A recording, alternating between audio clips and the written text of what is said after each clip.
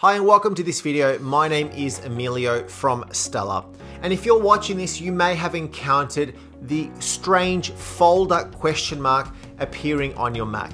You may have seen it previously, you may actually be experiencing this right now, or you just want to know a little bit more about what this is. Now this can happen when you boot up your Mac. You turn on your Mac and then it doesn't actually boot up to the macOS operating system. Rather, the screen is just presented with this folder icon right here with a strange question mark. Sometimes just rebooting your Mac can get you back into the Mac and you'll be fine, and then it may happen again in future.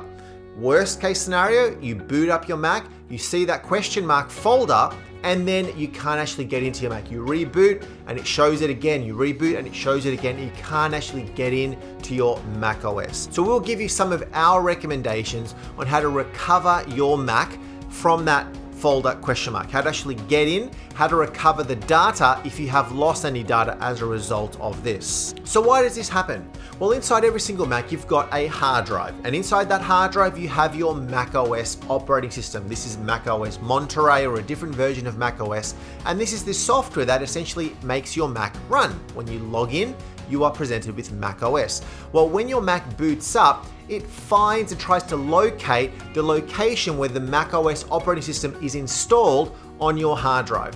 And if for whatever reason it cannot find that location, it throws an error, which is this flashing question mark folder icon. It can't find it. Your Mac is corrupted, something has gone wrong, the boot system is incorrect, and it can't actually boot in to that hard drive correctly and actually find that macOS installation. So here are some things that you could try. The first is if your Mac does boot up. Let's say, for example, you are presented with this question mark for a few seconds and then it boots into the Mac, or you're presented with this question mark, you then restart your Mac and then it does boot in.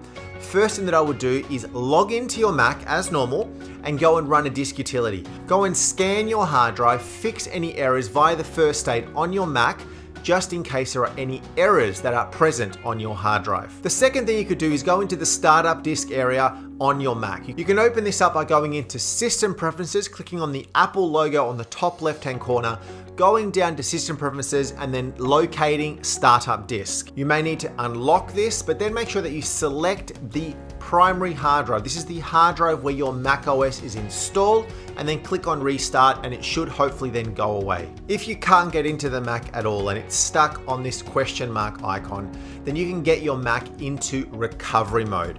Turn off your Mac and then boot it up into recovery mode. Go to the Apple logo and then select Startup Disk, making sure that you're selecting the correct disk in there, and then click on Restart. If your hard drive doesn't even show up in there, then there could be another underlying problem, and then we recommend going and running disk utility from within this area.